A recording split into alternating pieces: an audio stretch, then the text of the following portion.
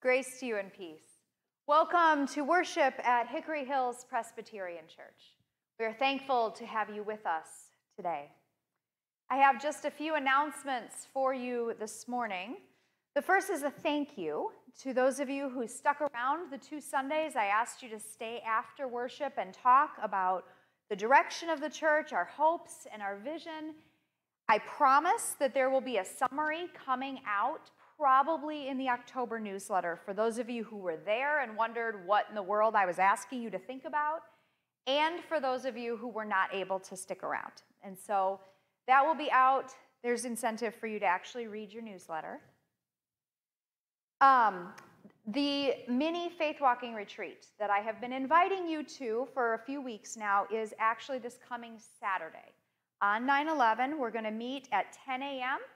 We will be done by 1 p.m. I have about 12 people coming. I would love to have some more of you come to that if you are interested in wondering what in the world is this thing that I keep inviting you to that is faith walking. Also, there's no commitment necessary to it after that. So it's free of charge, and you're not being asked to sign up for anything. We're going to talk about Sabbath, and we're going to talk about anxiety.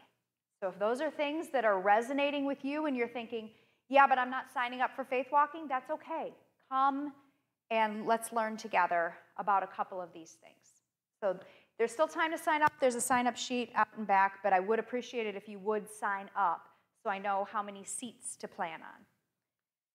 Our mission this month is Church World Service. We are sending monies to assist with the Afghanistan refugees, with Haitian cleanup, with the South. Church World Service is an active organization in all of those places already.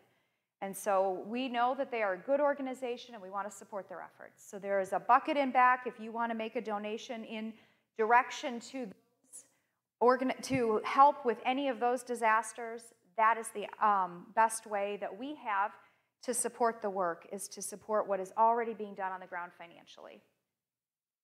2 more things. We are headed into fall, which means things start up again around here. Women's Bible study begins on the 13th, which would be a week from tomorrow. If you want to come and learn about women of the Bible, that's what we're going to be working on this year at 1 p.m. on Mondays. And then our next drive-through community meal is also on the 13th, and that will be from 5:30 to 6. If you want to help out, let Debbie Zimmerman or Evelyn Garlick know.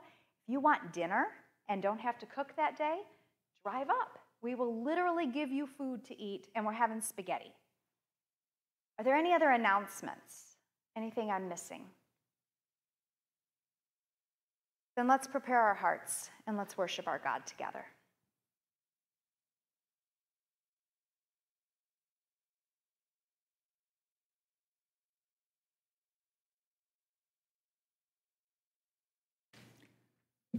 Good morning, and welcome to all of those who are not able to escape the city for a final summer weekend fling. We welcome you here. And remember, this is just one of the days the Lord has made. Let us rejoice and be glad in it. We'll ask you to join me in the call to worship. Praise the Lord, O my soul. I will sing praises to my God all my life long. Happy are those whose help is the God of Jacob, whose hope is in the Lord, their God. The Lord sets the prisoners free. The Lord opens the eyes of the blind. The Lord lifts up those who are bowed down. The Lord loves the righteous. The Lord watches over the strangers, upholds the orphan and widow. But the way of the wicked shall be brought to ruin. The Lord will reign forever, your God for all generations. Praise the Lord. You, O God, are mighty forever. You cause the wind to blow and the rain to fall. You sustain the living, give life to the dead, support the falling, loose those who are around, and keep your faith with those who sleep in the dust, Who is like you, O God of mighty acts? Praise be to you forever. Our first hymn this morning is We Are Standing on Holy Ground, number 406. Stand if you feel like it. If not, just sing along.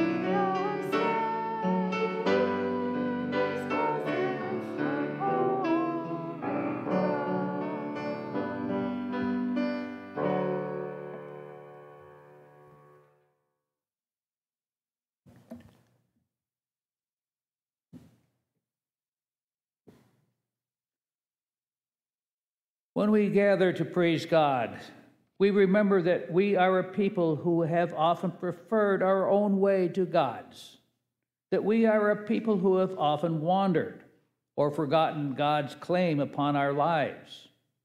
Accepting God's invitation to become a new creation in Christ begins with letting go of our past.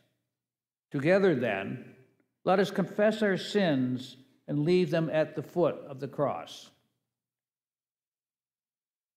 Join me, please, in this prayer of confession. Jesus, who sat at the table with outcasts and sinners, we confess that too often our words and actions are not consistent with what we say we believe. We are guilty of assumptions and snap judgments. We prefer the company of those we know and trust, rather than those you have commanded us to love. We judge our enemies and find it difficult to pray for them. Forgive us, we pray. Empower us to reach out in love and acceptance through your name. Amen.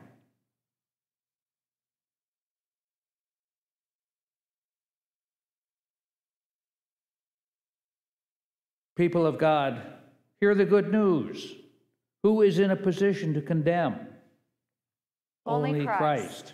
And Christ died for us. Christ rose for us. Christ reigns in power for us. Christ prays for us.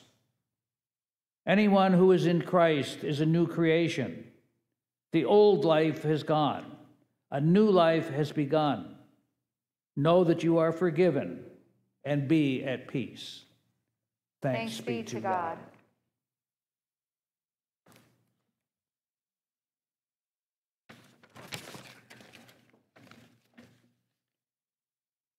Our New Testament reading this morning comes from the book of James, 2nd chapter, beginning with the first verse. My brothers and sisters, do you, with your acts of favoritism, really believe in our gracious Lord, Jesus Christ? For if a person with gold rings and in fine clothes comes into your assembly, and if a poor person in dirty clothes also comes in, and if you take notice of the one wearing the fine clothes and say, have a seat here, please, well, to the one who is poor you say, stand there or sit at my feet? Have you not made distinctions among yourselves and become judges with evil thoughts? Listen, my beloved brothers and sisters. Has not God chosen the poor in the world to be rich in faith and to be heirs of the kingdom that he has promised to those who love him? But you have dishonored the poor. Is it not the rich who oppresses you? Is it not they who drag you into court? Is it not they who blaspheme the excellent name that was invoked over you? You do well if you really fulfill the royal law according to the scripture. You shall love your neighbor as yourself. But if you show partiality, you commit sin and are convicted by the law as transgressors. For whoever keeps the whole law but fails in one point has become accountable for all of it. This is the word of God. Thanks.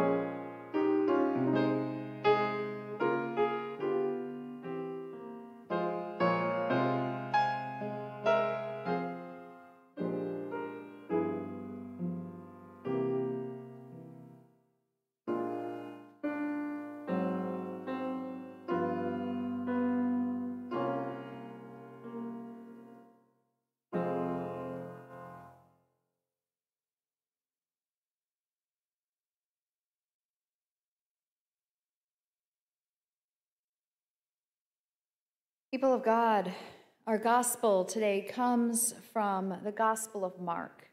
This is chapter 7. We're going to begin at verse 24. From there, Jesus set out and went away to the region of Tyre. He entered a house and did not want anyone to know that he was there, yet he could not escape notice. But a woman, whose little daughter had an unclean spirit, immediately heard about him, and she came and bowed down at his feet. Now the woman was a Gentile, of Syrophoenician origin. She begged him to cast out the demon from her daughter. He said to her, "Let the children be fed first, for it is not fair to take the children's food and throw it to the dogs." But she answered him, "Sir, even the dogs under the table eat the children's crumbs." Then he said to her, "For saying this, you may go. The demon has left your daughter." So she went home, found the child lying on the bed, and the demon gone. This is the word of the Lord. Thanks be to God. The story of Jesus is shocking for all of its bluntness. In the words that Jesus uses, did he really just call someone a dog? Did we read that right? We are used to the idea that Jesus cared for people. He cared about the least. He was willing to go to hard places, have conversations with the people who did not belong. Jesus was willing to touch and talk to the people who nobody else would. So, if all of that is true, what's going on in this story? Because this seems contradictory. It seems different, right? Maybe Mark shouldn't have included this story in his gospel. Maybe Jesus was just having a really bad day and snapped, because we've all done that. What's actually going on? And what does it have to do with you and I? First, we need to back up a little bit. Do you remember what passage we read last week? Do you remember the story that we read? Jesus was criticizing the scribes and the Pharisees for their obsession with outward appearances. There was this whole conversation about eating food the right way, washing your hands in the right way, making sure that the utensils that you were using had been cleaned the proper way before you began to eat. And Jesus then challenged the insider rules, the assumptions of the Pharisees. Jesus broke down barriers. He said that it's not what you put in, it's what comes out of you that is unclean. Jesus challenged those who are on the inside know the right thing to do, and those who are on the outside are the ones that don't know what to do. What makes a person clean is what comes from in their heart. It is from our hearts that theft and murder and adultery and greed and pride come, Jesus says. If our hearts are in the wrong place, then evil comes from us. These are the things that make us unclean. And so it seemed, last week, that Jesus wasn't at all concerned with the rules of purity, was he? He was taking away the things that people use to create boundaries and keep certain people out and only let certain people in. Jesus was worried about the state of a heart, their faith, and whether or not they were being nurtured and fed. So let's hold on to that conversation from last week as we enter into this strange story of Jesus seeming to contradict everything he just said a few verses earlier. From that conversation, we are told that Jesus heads off to the region of Tyre. Tyre is the boondocks of Galilee, which were the boondocks of Israel. You catch what I'm saying? Jesus wasn't just in the middle of nowhere in a backwater. He was in the backwater of the backwater. Tyre was a place that no one wanted to go. It was a refuge for the outsiders. This is the region of Galilee where all the Gentiles lived, where the nobodies and the unclean gathered together. The insiders wouldn't have wanted to spend much time there. So what's Jesus doing there? Why did Jesus go to Tyre? Maybe he's on a retreat.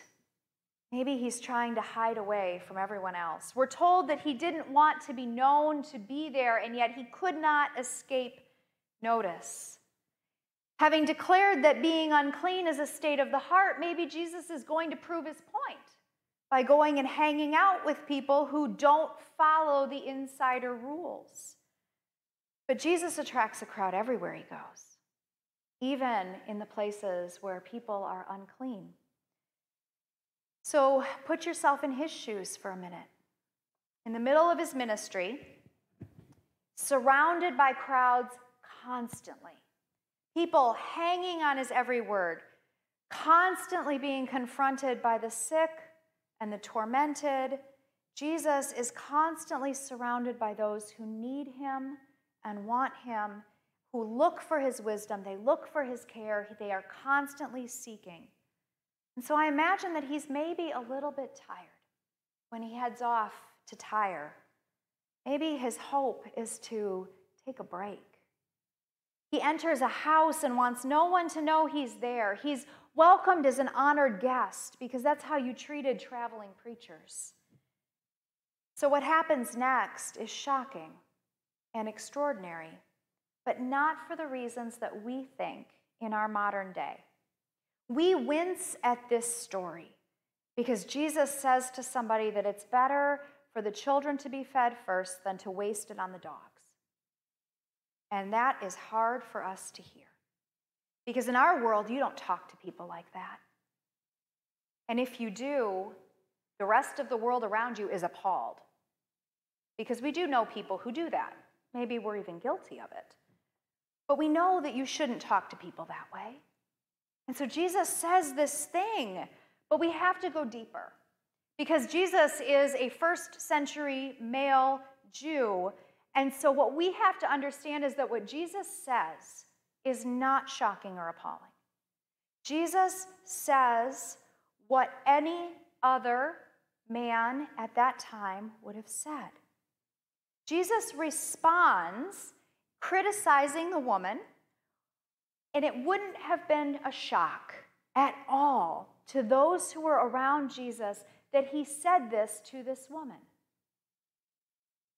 What is extraordinary is the woman, her persistence. She has been dismissed by someone who holds power over her, and rather than accepting what he says, she pushes back and challenges it.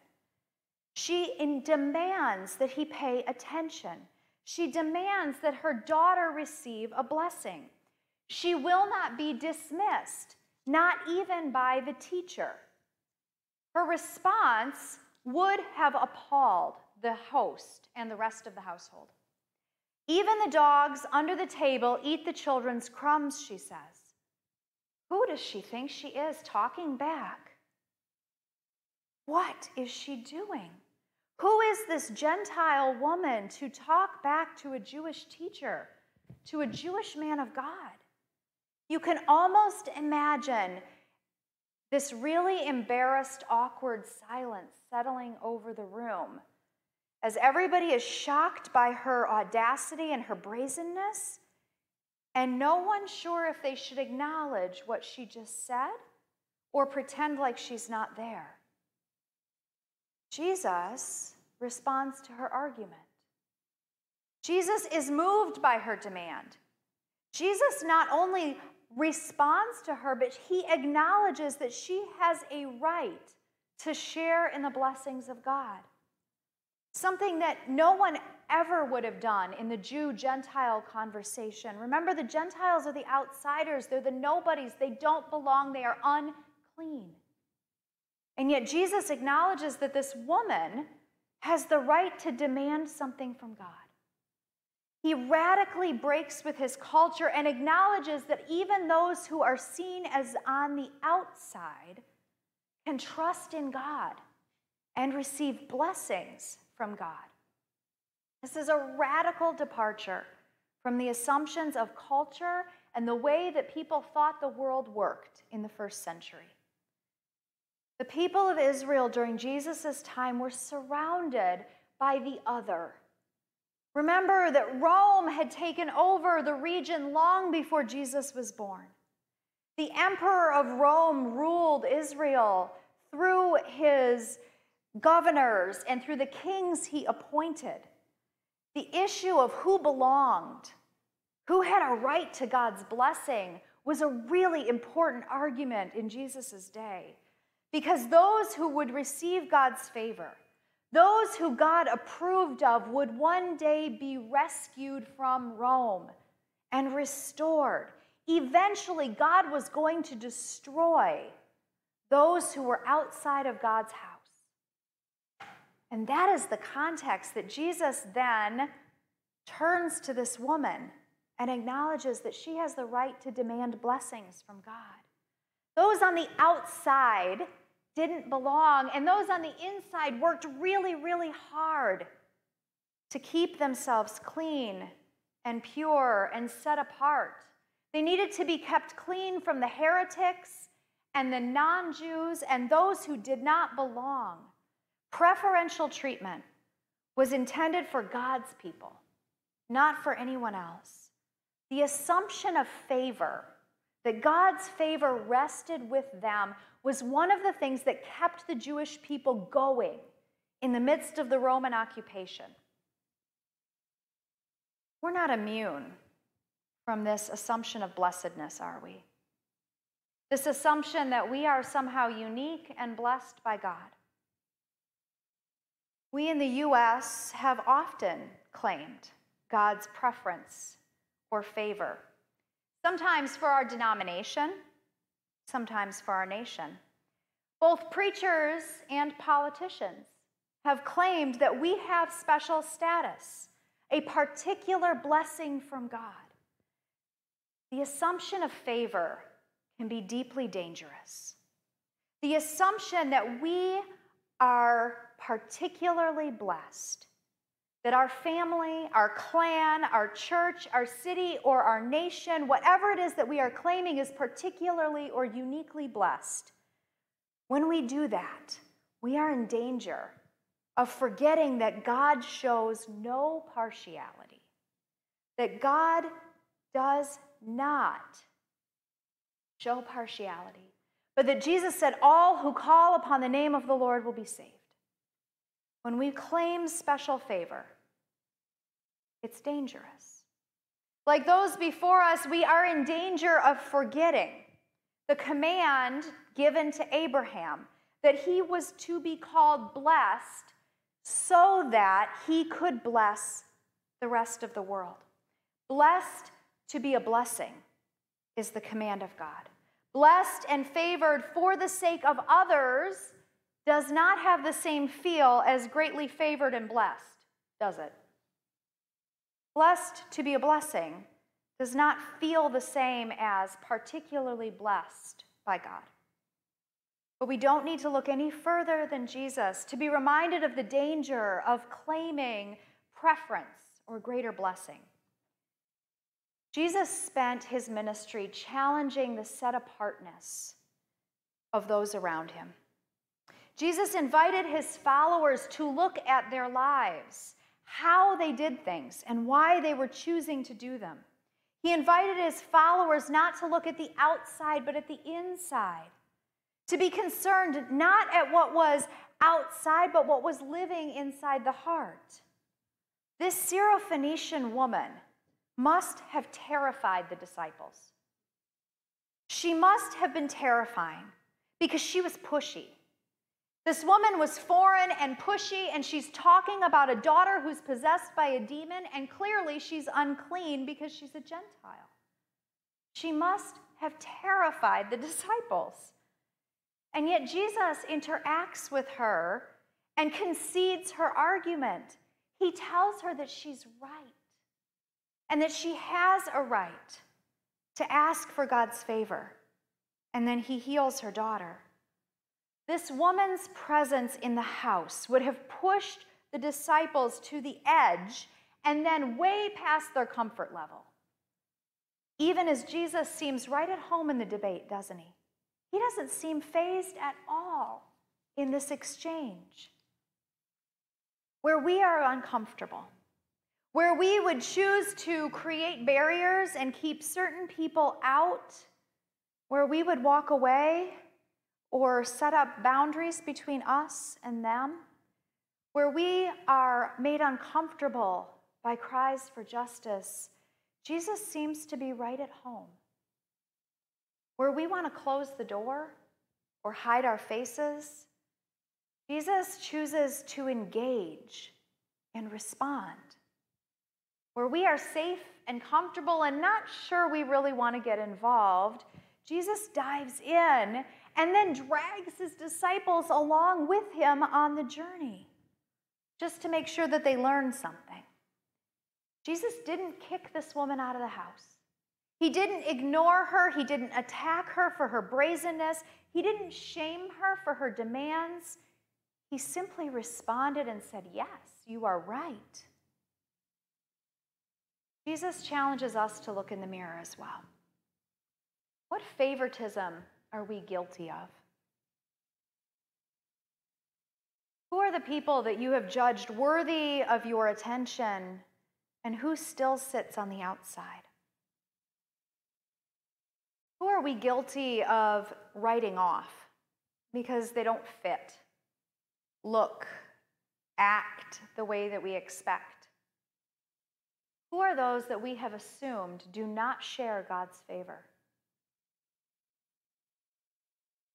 What are those assumptions that are at work when it comes to mercy and welcome? Are there those that you long to welcome, but you're afraid of what other people will think? Jesus confronts us in our boundaries, in the barriers that we set up in terms of who is in and who is out. Jesus confronts us in our favoritism, in our preferential treatment, in our assumptions. Jesus reminds us again and again that God's ways are not our ways. And we do well when we ask again, how do we better align ourselves with God's values rather than our own? Amen.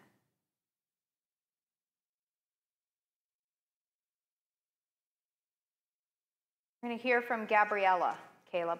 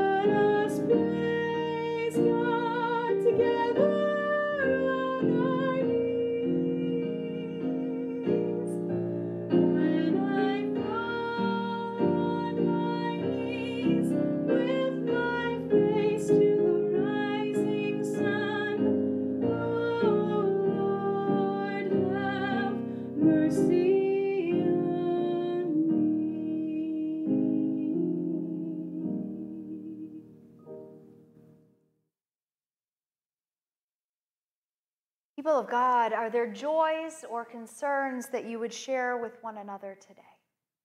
Karen.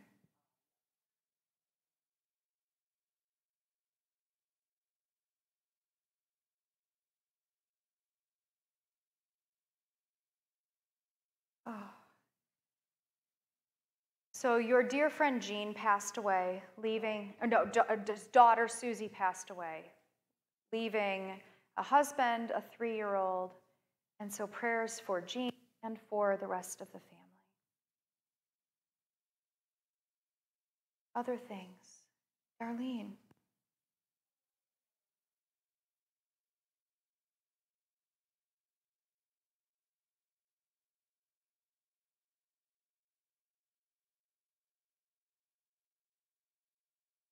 The daughter? Okay, daughter. So a friend of Darlene's daughter, Elizabeth, who has been diagnosed with breast cancer. Prayers for her. Yes, Caleb.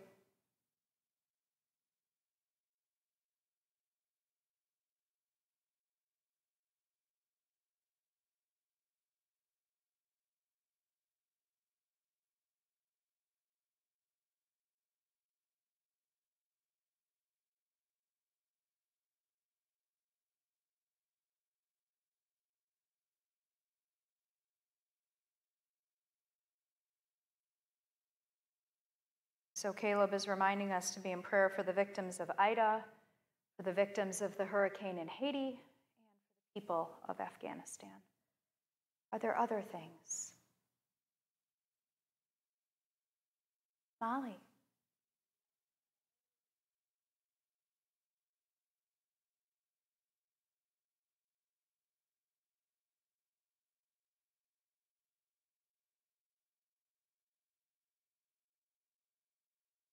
Molly's asking for prayers specifically for our healthcare workers who are back in the midst of the trenches and who are as exhausted as the rest of us over COVID, if not way more so.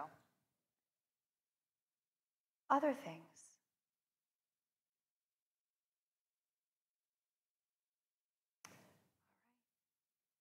People of God, let us pray together as we prepare our hearts for communion.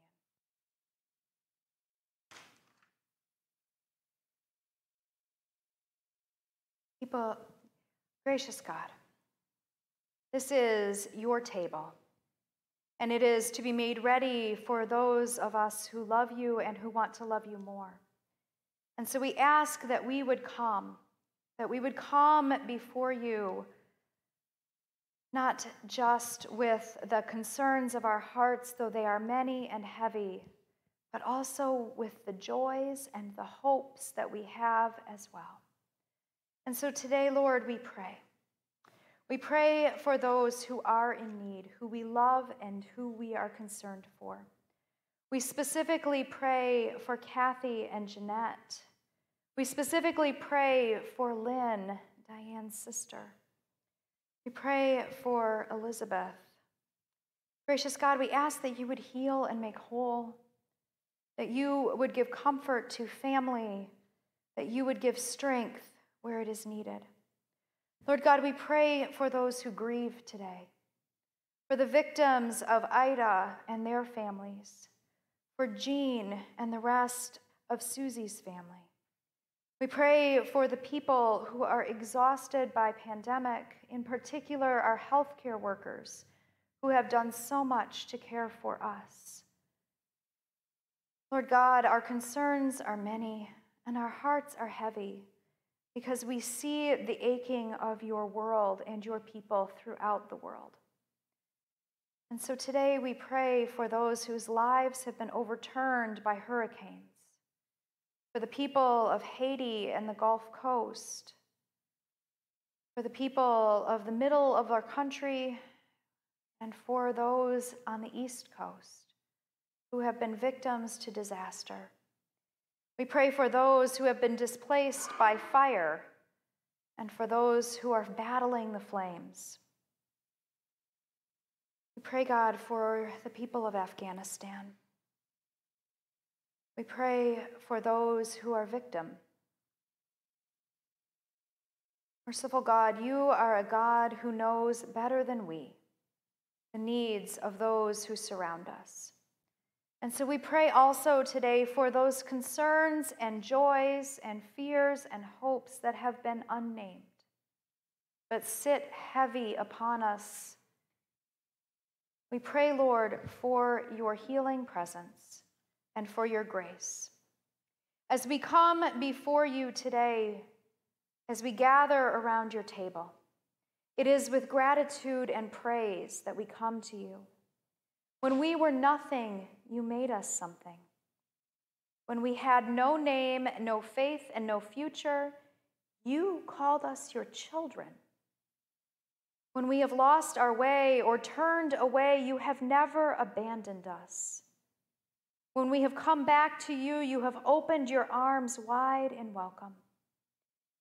You prepare a table for us, not just bread and the cup, but your very self, so that we may be filled, forgiven, healed, blessed, and made new again. You are worthy, God, of all our pain and all our praise. It is in gratitude for your Son, Jesus, that we pray together the prayer he taught his disciples. Our Father, who art in heaven, hallowed be thy name. Thy kingdom come, thy will be done, on earth as it is in heaven. Give us this day our daily bread, and forgive us our debts, as we forgive our debtors. And lead us not into temptation, but deliver us from evil. For thine is the kingdom, and the power, and the glory forever. Amen. People of God, on the night that he was betrayed, our Lord Jesus took bread. And after giving thanks, he broke it. And he gave it to his disciples, and he said, "Take, eat. This is my body broken for you. Do this in remembrance of me." People of God, the bread which we break is the communion of the body of Christ.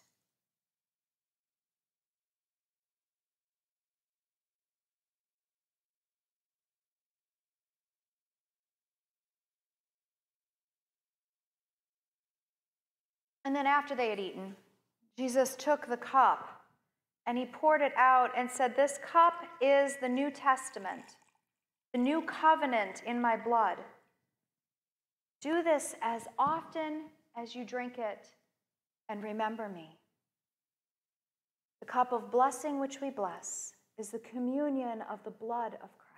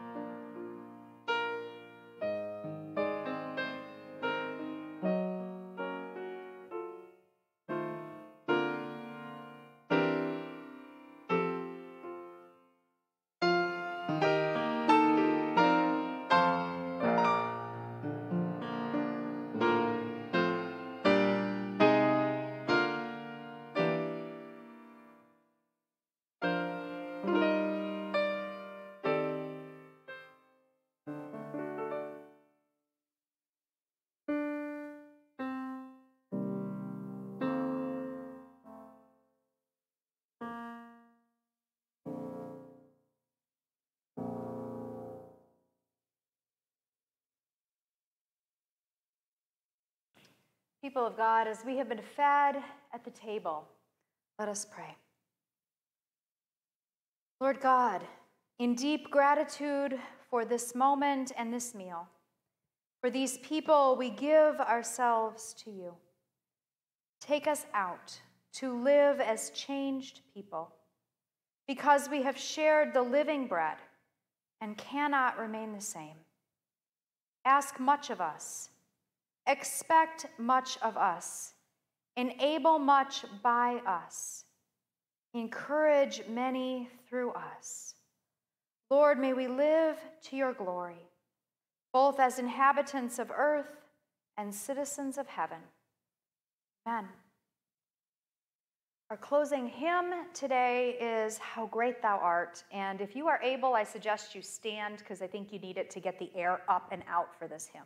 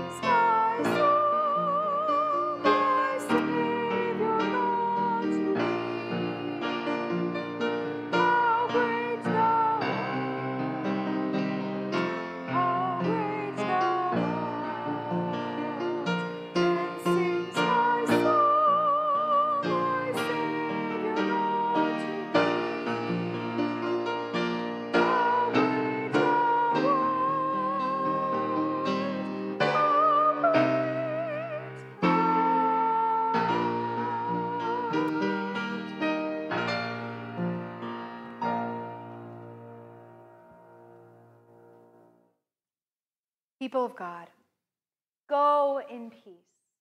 May the grace of our Lord Jesus Christ, the love of God, and the fellowship of the Holy Spirit be and remain and abide with you now and forever. God's people say, amen.